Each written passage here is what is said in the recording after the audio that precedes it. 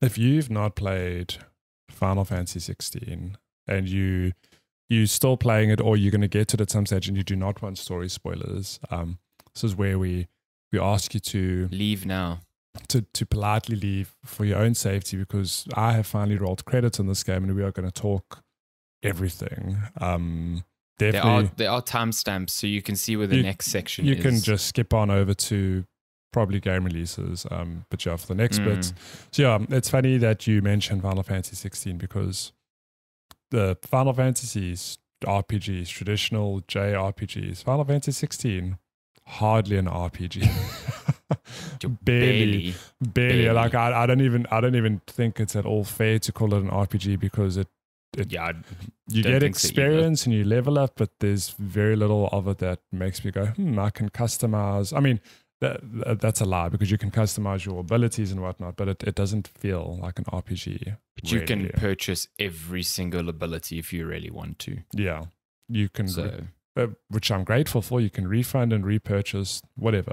Let's rewind. I'll finish Final Fantasy 16. What a great game. I agree with what you and others have said, that the story definitely falls apart toward the end. Like the last third of the game, I'd say, enters a very strange place, because before then it's so well paced. Combat feels balanced, and then it just reaches this point where combat is like way too easy. The story just mainlines it to its conclusion, which I didn't hate, but yeah, I don't know. It was a bit of a weird ending, given that the all the content that had come before it was so strong. So, like to give detail, we spoke about the icon battles, like the spectacle of fighting Titan and Garuda and who am I missing? Bahamut. Like those are really great. I mean, I've said it before. It's God of War level scale of, whoa, this is something I've never seen before. It's just the scale of it. It's really cool. Like I enjoyed it. I mean, with Bahamut, you're fighting in space. It's fucking crazy. It feels like they compound these battles, and each one gets more crazy than the last, and then you have a fight with Odin, and it's just this real diluted experience compared to what came before it. And then the final battle was fun. Like I enjoyed it, but it's just weird that it feels like it's a curve. Like it peaked at Bahamut, and then it's just like a slow downhill in terms of I totally agree with you. Spectacle and that sort of thing. And I don't know why that happened. I don't know if it's a thing of your old game design of like they worked really hard in the first part of the game, and then like time restrictions or whatever other factors came into it, and it's like, oh shit, we've got to like wrap this game up. But it's a bit weird, because everything that came before was incredible. All that said, I really enjoyed the game overall. I thought it was like, in terms of Final Fantasy, it ticked the boxes. Even exceeded my expectations in some regard. Like we've all seen the comparison to Game of Thrones, which I think is fair. The story is very detailed. I think it's fair in the first half, and then the first game like moves very much away from that. It's this political, this and that, and then it becomes, oh no, the world. Which I guess is fair for every Final Fantasy. Does inevitably become oh no, there's some other force trying to kill or destroy or something, we have to stop it. The crystals, oh no.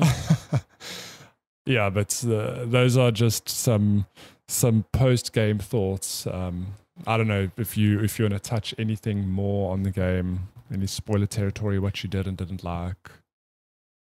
Yeah, no, I'm in full agreement with you. I still like the story in the third half. I think there are some super, super strong character moments. I hate that they are locked behind the side quests. Oh yeah. We need to talk about the side quests. It's crazy to me, the level of side quests that are thrown at you in the last third. It's actually obnoxious. And then the level of character development that is behind them. Like you have to get to the very end of them to actually see the rounding out of some very important character arcs, which seems crazy to me. Like I do not understand why they were not interwoven into the main story, because missing those like completely changes your perspective of like Joshua and Jill and like your blacksmith. And if you just mainline this game, I think which I guess it could be said of many games, like you lose a lot of detail if you skip the side quest. But in this game particularly, there's a lot of stuff that happens in the side quests where I can't imagine mainlining this game. What would my feeling have been, like you said, to Joshua? Even there's some touching moments with Gav. There's a really important quest that touches on Jill, on like how her and Clive were close, like since childhood, basically, and they had moments together. If you don't have any of that, it would be so random to like, wow, are these two so like in love with each other? It doesn't make any sense to me, you know? I don't know. And even like you mentioned, I can't remember his name, but the blacksmith, there's a whole arc there of, this is why he's by himself. This is where he came from. Yeah. There's this big feud, or there's this history.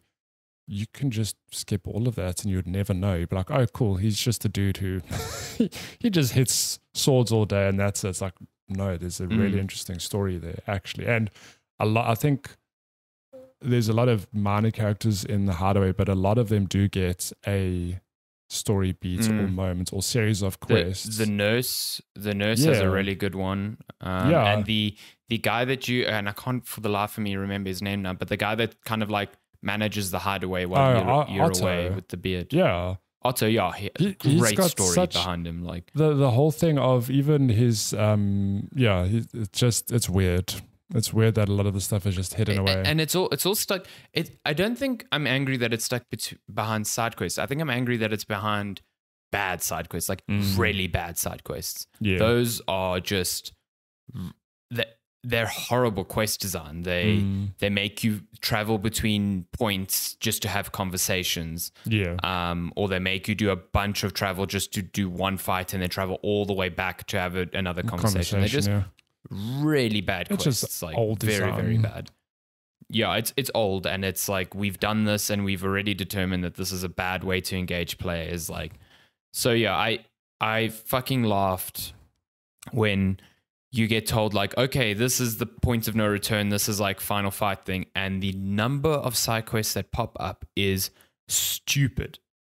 It's so stupid, and then on top of it, it becomes like, as you complete one, another one pops up. So you just never know when they're going to end. Yeah, it just keeps. So I don't blame people if they were like, fuck this, I'm not doing this. Like, no. Yeah. Which is a pity. I think that's a real disservice to the quality of writing that's actually on display in those side quests. But even that part of, like, just to go back to the overall story, that's a part of the story where it's like, oh no, spoiler, the big bad is called Ultima. Who could have seen that one coming? But it is hilarious that there's some more big story moments like, oh, we're going to end this right now, but first we're going to go back to the Hideaway. And you go back to the Hideaway, it's like, cool, we've had a conversation. Oh my God, there's 35 million side quests. I'm like, how did this happen? Yeah, exactly. You could have like shuffled that content. It would have made way more sense. Like, cool, do my side quest. Now I'm going to go do the final fights. I just thought it was paced weird. And even just some general story things feel completely unresolved, or like content was cut. Sorry, that came out very rude. It's unintentional. Like this whole thing with, so eventually you go to war with old Barnabas, the Odin dominant, who's the king of Waloed, and the whole continent of Ash. And Ash, throughout the story, it actually happens. There's two big moments where you go up against him, and then he literally like swipes his sword, and Clive's like, oh, like I'm not strong enough. He fucking smokes you. He destroys you twice. And every time, like, oh no, Clive. And then, I don't know, Clive is like, don't worry, Jill, like, I've got this master plan. And at no point is there like a Rocky montage or anything. It's just the next time you fight Barnabas, piss easy boss fight. It's done. I'm like, what happened?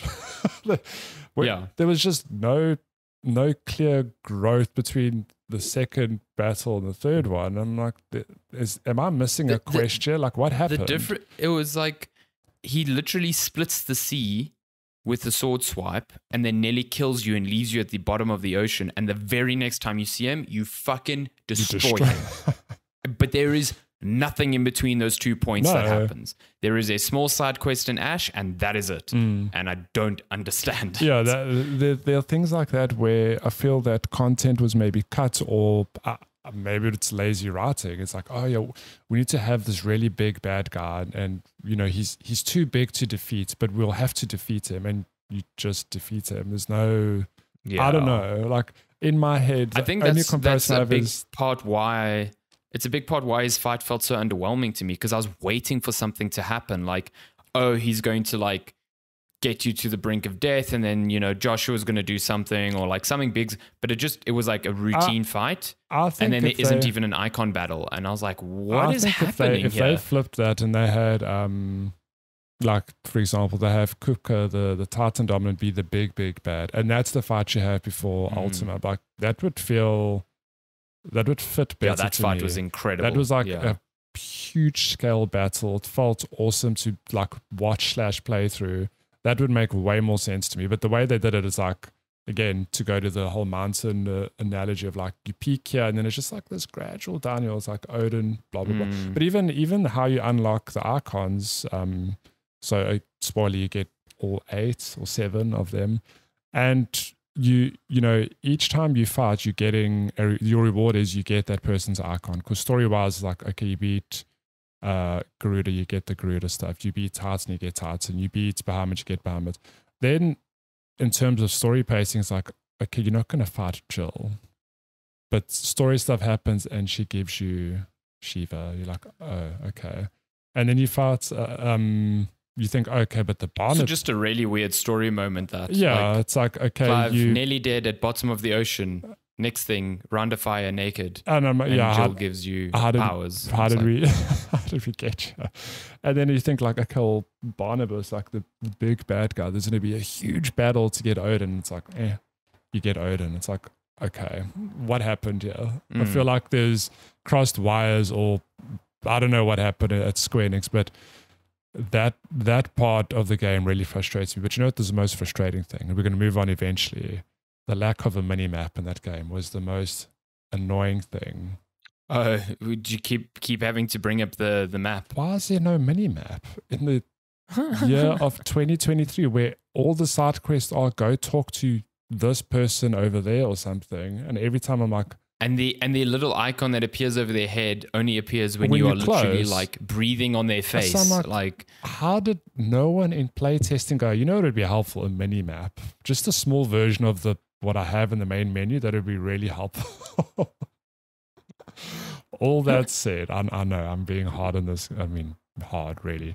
But I enjoy this game. I think it's the best Final Fantasy in a long time. Like, I love 15, but I acknowledge it's a bad Final Fantasy. Like it was definitely one of the weaker entries. And before that, 13 was like, I enjoyed 13, but acknowledge not a great Final Fantasy. 12 I never played. 10 before that, really good. Like I'd say this is the best Final Fantasy since 10. Like it's really a strong return to form, I think, for the franchise. And it again, to go back to what we spoke about earlier, it's weird because it's not really an RPG. So yeah, it's a very big departure from what Final Fantasy is technically thought of. Definitely not an RPG. And I wonder, like, well, what do they do for 17? Do they keep this action focus? Do they go to more traditional? Like, I don't know. It's interesting. But if you want anything, I don't know, if you haven't played this game and you're still listening, I don't know why, because we said it's a spoiler cast.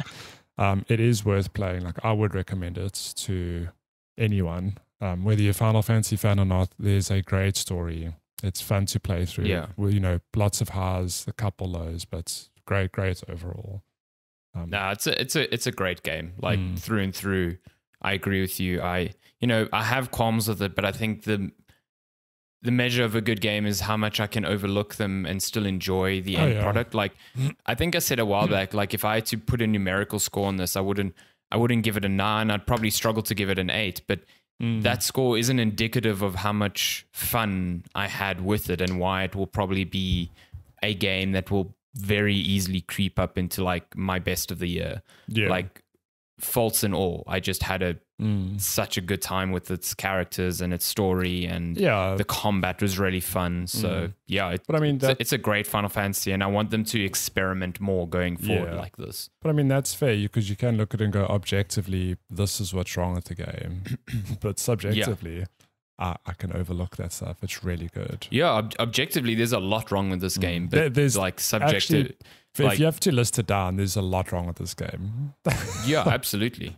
But this is why I think, especially when it comes to reviews, why they are so subjective, because certain people can overlook different things. You know, some things impact the experience for one person more so than the other, or less so than the other. So like, I can totally understand someone who plays this game and is like, this is a extremely mid game. It's a mid action game. It's not an RPG. I don't like it. And I'll be like, yeah, I understand. I totally get it. But the moments that hit with me, like fighting, well, both of Kupka's fights were just incredible to me. You know, Bahamut's fight, really, really good. And then just the cast of characters. Yeah. Like Clive and Joshua are like certified, like top 5 Final Fantasy certified in my view. They're just so good. So Clive is just a great Final Fantasy protagonist. Just so good. I also just want to give a shout out to, who's his voice actor? Is it Ben Starr? Ben Starr, yeah. He has to be a nominee for best voice actor at the Game Awards. Like, I think he nailed that role very well. Ben Starr looks like Clive. It's kind of nuts. Like, but I can think of so many scenes where I was like, man, I think he owns this character. Like, he is this character. So yeah. Look, he gives Clive a lot of depth, and I think it really shines through. I think the whole cast is actually really good. Very strong. But you're right, Clive stands out like as a big, you know, he's head and shoulders above the rest in terms of his writing and not his delivery. Not just because he's a swole boy with those. Oh, he's a big boy. Have you seen that man's chest? He's a big boy. Chest, yes. You can paint the whole Sistine Chapel on that chest. It's so big. Which that's oh my God. That's the best analogy I've ever That's a come great with. image. I love that. Yeah, it's a great image. I love it a lot. I want someone to like turn that into a real thing. Yeah.